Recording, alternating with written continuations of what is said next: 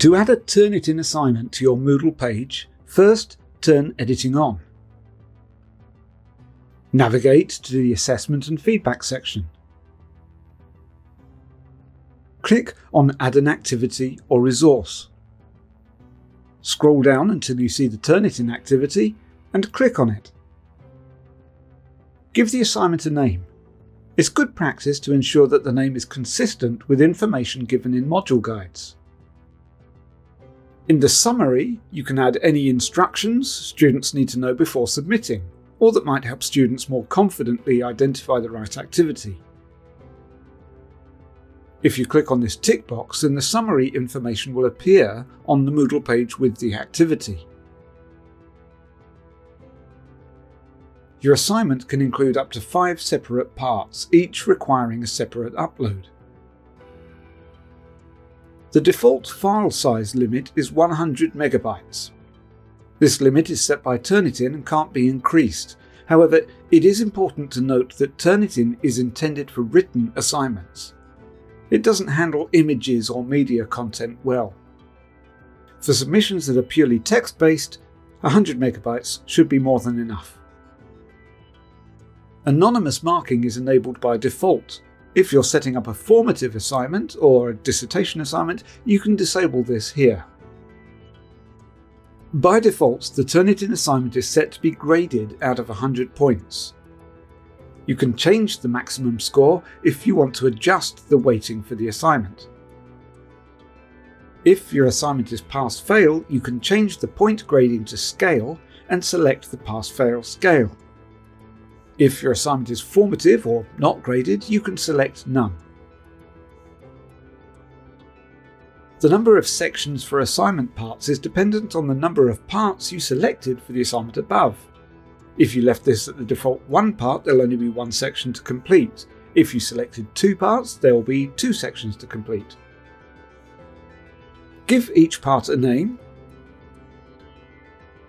and then set the submission times. The start date is the date from which the students will be able to submit assignments. So if I set this start date for 22nd of May, then the students will not be able to submit assignments until that date. The due date is the deadline for submissions. This deadline should be the same as any deadlines published in your module guides, and should be set for a day and a time that ensures that students will have access to any support they might need at the point of submission. So, for example, don't set the submission for a Friday, when they might not be able to access support until after the weekend, and therefore lose the late submission window. Similarly, don't set the submission for 5 PM or the evening, when there'll be no one around to contact if they run into any problems. The post date is the point after which the grades and feedback are released to students and any anonymity is lifted. So this date is normally set to a point after the marking and moderation has completed. You'll notice that each separate part has its own max marks. Whatever grades are given for individual parts will be aggregated for the overall mark. So for example, say you have 2 parts, each with max marks of 100. A student gets 50% for one part and 70% for the second part. If the overall max marks for the assignment are set to 100, then the student's overall grade will be 60%.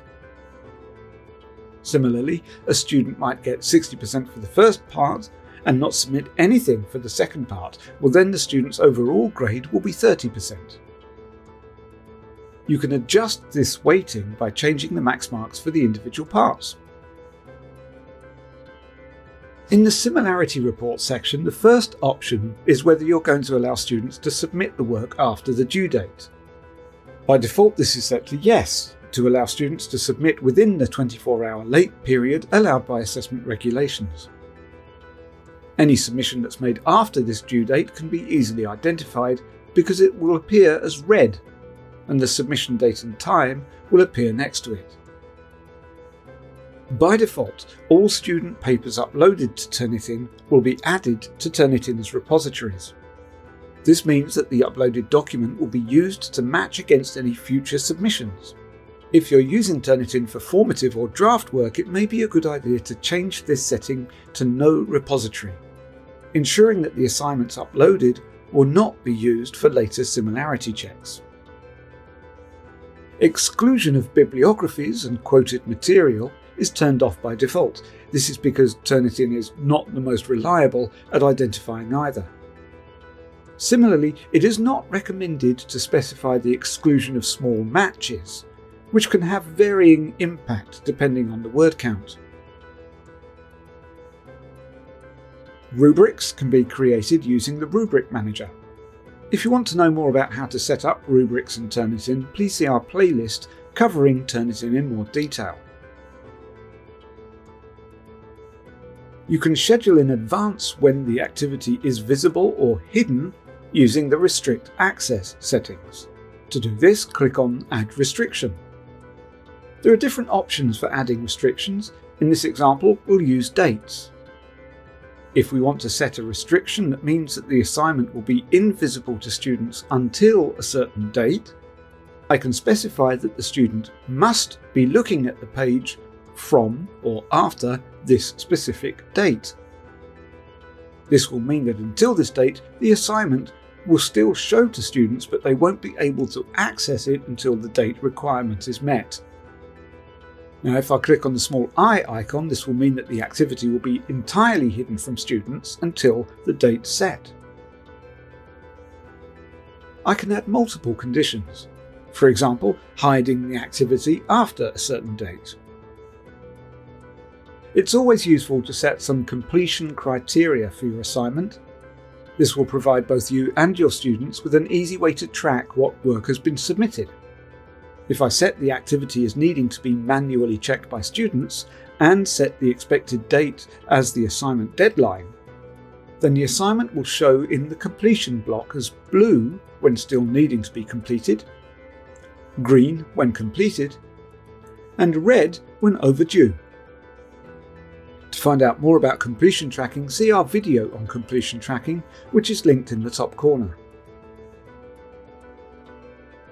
When you've finished setting up your assignment, click on Save and Return to Course. If you have multiple assignments that you need to set up in the same way, you can duplicate your first assignment by clicking on the three dots next to the activity and selecting Duplicate. You can then edit the assignment settings, changing the name and submission dates, knowing that all the other settings will be the same.